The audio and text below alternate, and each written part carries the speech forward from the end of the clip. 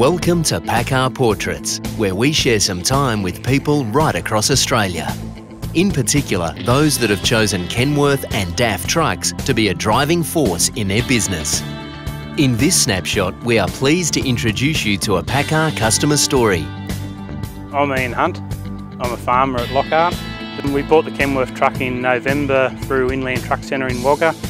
Bought it set up so we can put on PBS to run sort of 38 to a 39 tonne payload, the same as what you'd nearly get on a B double, but still a smaller, easier truck. It's got an ISX Cummins in it, set at 485 horsepower. We'll use it for harvest and then use it for a bit of taking grain down south and bringing gypsum back.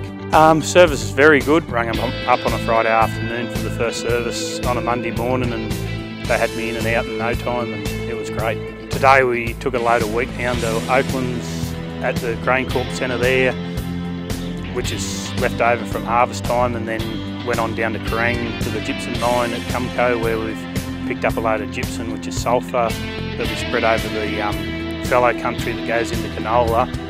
We wanted a big payload with a reasonably small truck, so you didn't have to go into a B double. Easy to handle truck that had more than one compartment, so we could put super in one and seat in the other.